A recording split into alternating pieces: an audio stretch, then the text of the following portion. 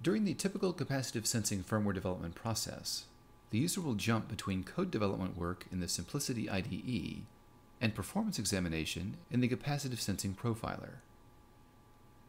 We will show an example of this workflow here in this walkthrough. In this example, we'll show how to optimize touch qualification thresholds for an application. We'll start in the Simplicity IDE with a code example configured to use thresholds for sensing without an overlay, while using a board that contains a 1/16 inch thick overlay. In the IDE, you can see the threshold settings by opening the file projectconfig.h. The touch threshold is defined as def active sensor delta. This value is defined relative to each sensor's baseline value as shown. Build and download the example using the debug tool in the IDE, as shown here. After downloading has completed, switch to the profiler and click Use Device to connect to the device's serial stream. Now let's see where thresholds are being placed by the algorithm. We limit the graphical view to a single channel so that we can clearly view the data.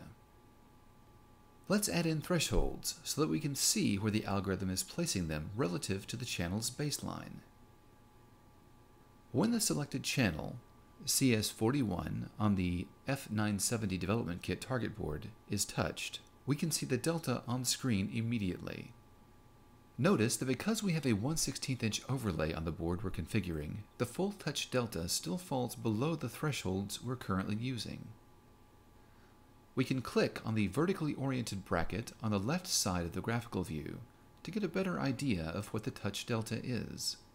Based on that information, we can determine where the thresholds should be configured. In this case, the touch delta is closer to about 300 codes. Switch to the IDE and go to the projectconfig.h file again and set the active and inactive deltas so that the thresholds match the performance we saw in the profiler.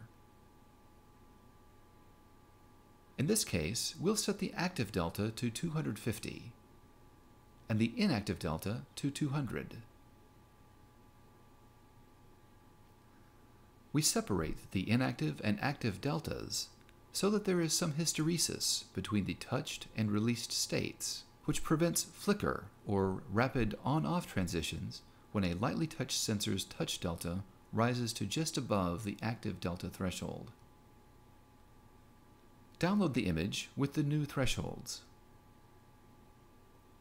Let's switch back to the profiler and look at the same channel we examined earlier. Now, when the sensor is touched, we see the touch delta clearly rise above the touch threshold. We can see by the horizontally oriented bracket above the touch that the firmware has qualified the touch as expected.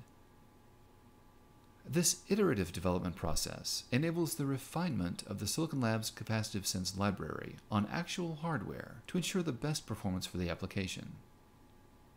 For more information on what you've seen here, see AN 0828 Capacitive Sensing Library Overview and AN 0829 Capacitive Sensing Library Configuration Guide on the Silicon Labs website, and also available in Simplicity Studio by clicking the Application Notes tile.